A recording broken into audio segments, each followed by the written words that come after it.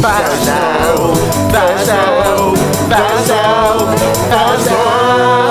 Oh yeah. Hello folks, my name is Andre and today we're going to do this in Clickteam Fusion. This active is going to be my mouse. To make this I'm going to use two basic events, on starter frame and always. Now let's jump to the event editor. I'm going to add here the starter frame condition and under the mouse icon I'm going to make the default mouse invisible.